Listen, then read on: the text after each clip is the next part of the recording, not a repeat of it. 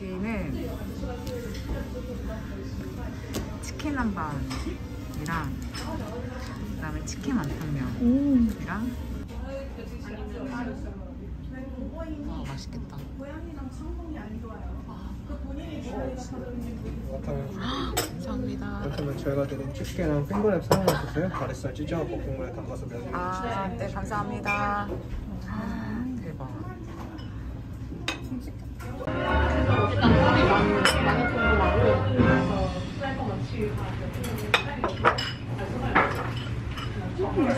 스파게티랑 คั่어요. 맛있다. 이렇게 서 있거든요. 앉아 있어가지고 손 내밀었더니 진짜 치킨이다. 맞더니 그냥 바로 앉아가지고 쳐다보고 그래서 원래 하면서 이렇게 친구 아이보리 먹어야 돼. 진짜 귀엽다.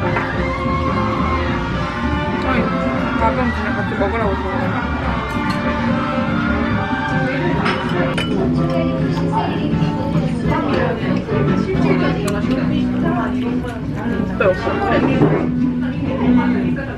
방금은 이제 별갈로 보여주는 이거 맛있다. 이거 먹어도 돼요? 만탕, 만두? 근데 이 면 되게, 그러니까 이 뭐라 그러지? 이 탕 되게 신기하다. 맞아. 딱 뭐라 그래야지? 삼계탕 같으면서도 근데 맛있어요. 홍콩과 일본의 중간 같아. 맛있지? 일단 이 상태로 받으면 스피커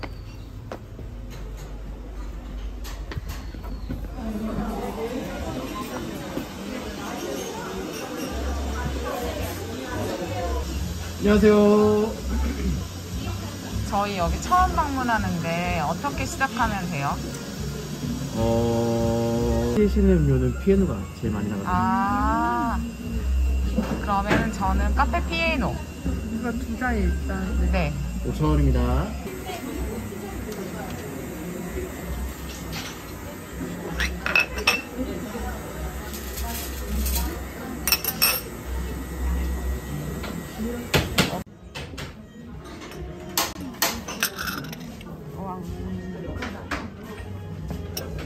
기다려주시면 출입 좀 먼저 부탁드립니다.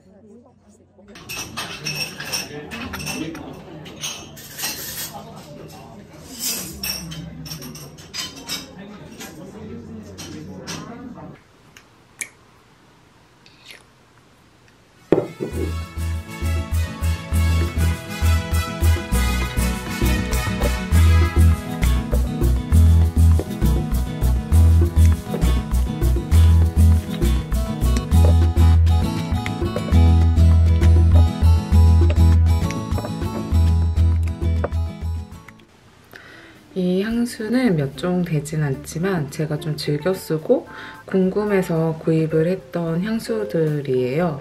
그 중에서 제일 가장 최근에 구매한 향수는 이솝의 에레미아라는 향수입니다. 에레미아는 개인적으로 조금 히노키탕이나 묵직한 나무향이 나는 향수예요. 그런데 탑노트가 유자랑 베르가못이라서 마냥 묵직하지만은 않고 첫 향은 살짝 가벼울 수 있는데 진짜 장향이 좋은 향수 중에 하나거든요. 파우더리하면서도 머스크 향이 섞여 있어서 장작 타는 냄새 같은 그런 향이 나요. 그래서 개인적으로 비가 많이 오는 날이나 눈 오는 날에 좀 뿌리면 어울리는 향수인 것 같아요.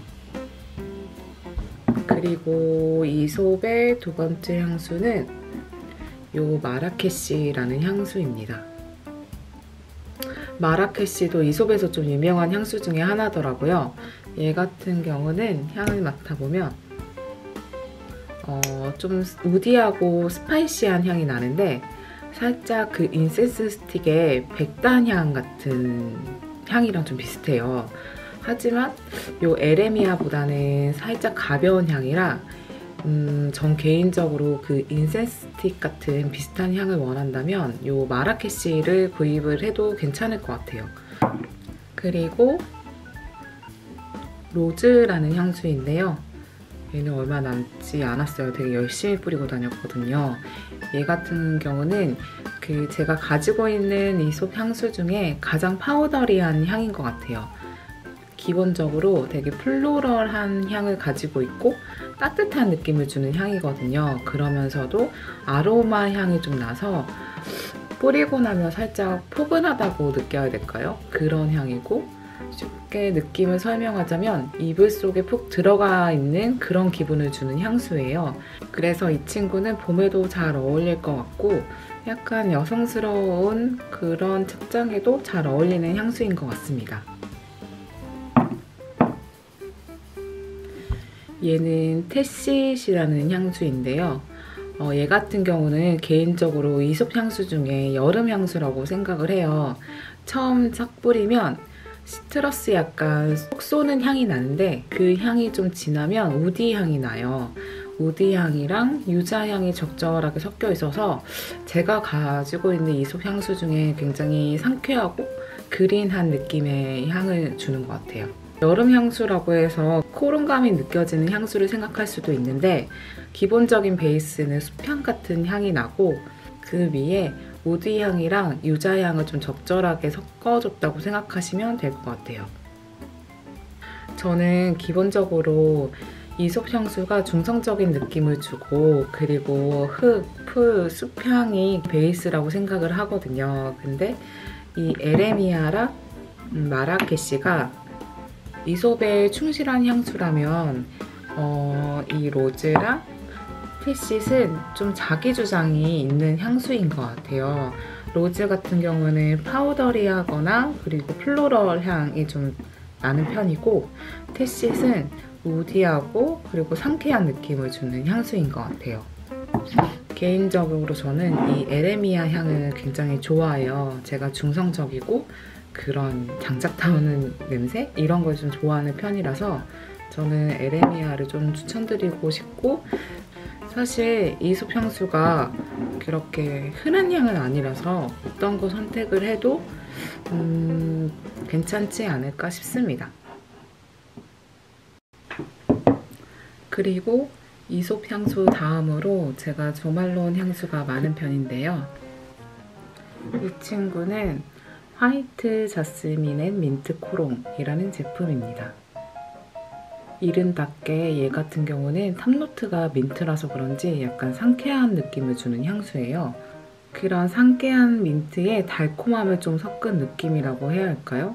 민트라고 해서 첫 향이 마냥 상쾌하지만은 않고 잔향이 좀 달콤한 편이에요.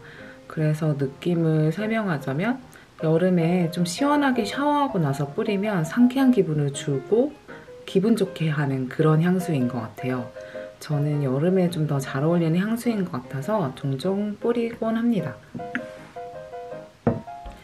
얘는 잉글리쉬 페어 앤 프리지아 코롱이라는 제품인데요. 이 친구는 프리지아 꽃향이 나면서도 배에 시원하고 달콤한 향이 나는 것 같아요.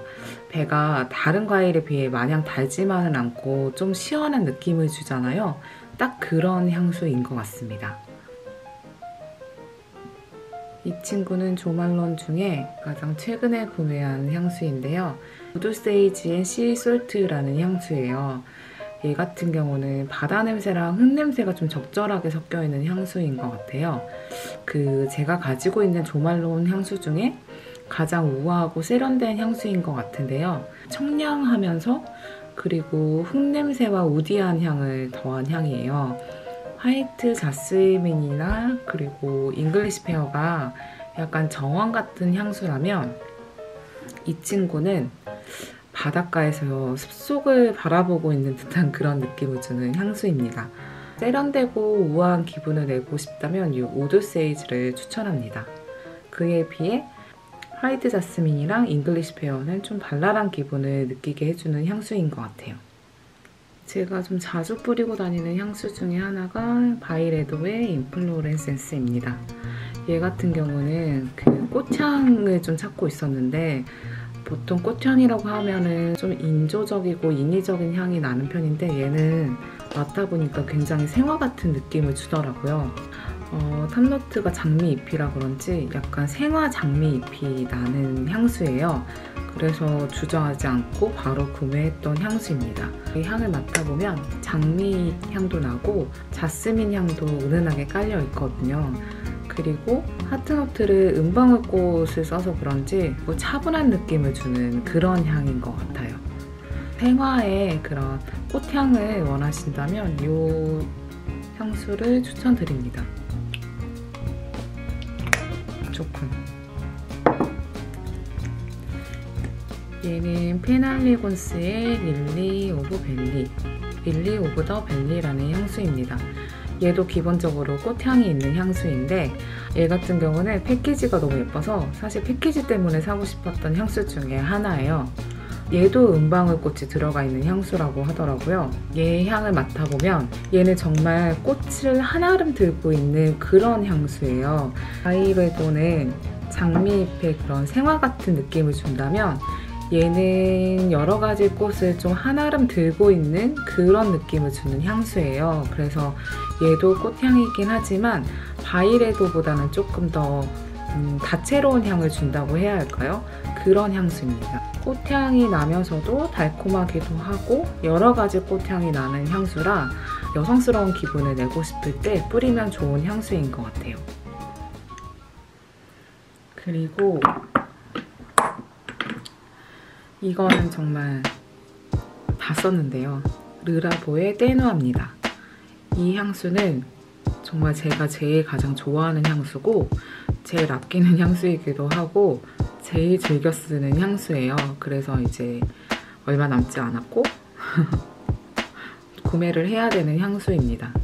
얘 같은 경우는 아는 분이 향수를 뿌리고 왔는데 향이 너무 좋아가지고 물어본 적이 있거든요. 근데 르라보의 떼누아를 쓰신다고 하더라고요. 그래서 시향을 하고 구매를 했는데 정말 좋은 거예요.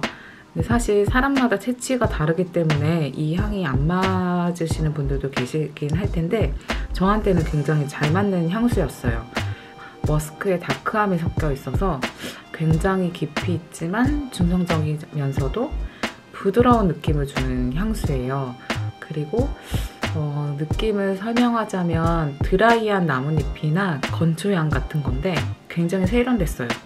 얘는 사실 사계절 다 잘 어울리긴 하는데 저는 겨울에 자주 뿌리는 편이라서 겨울용 향수로 쓰고 있습니다. 이 르라보에서 나온 바디크림이 있어요. 얘는 르라보 히노키 바디크림이거든요. 안에 제형은 이렇게 되어 있고 얘 같은 경우는 바르고 나면 약간 사우나에 온 듯한 느낌을 주고 그리고 사우나에 들어가면 그 건초향, 특유의 건초향이 나잖아요. 그런 느낌을 주는 향이에요. 그래서 이걸 바르고 자면 사우나에 온 듯한 느낌도 주고 그리고 히노키탕에 들어가 있는 느낌도 주고 포근한 느낌을 줘서 저는 굉장히 애용하고 있는 제품 중에 하나입니다.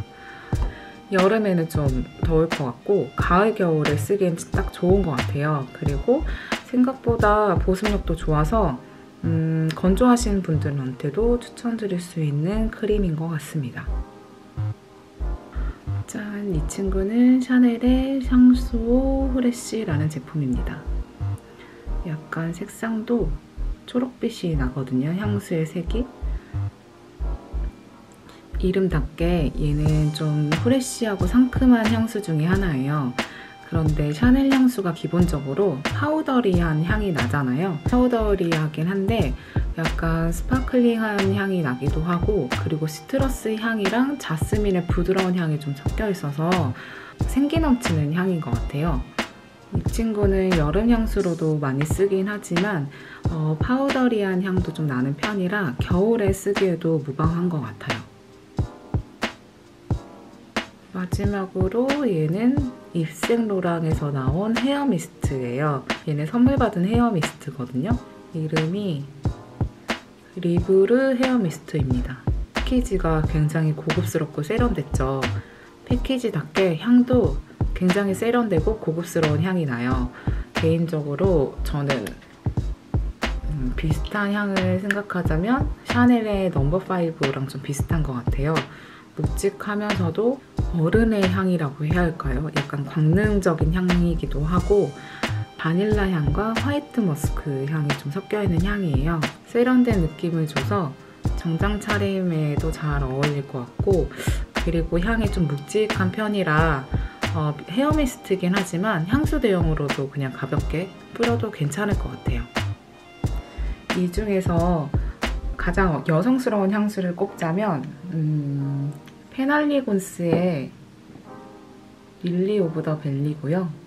그리고 가장 중성적인 향수를 꼽자면 저는 이솝의 마라케시인 것 같습니다.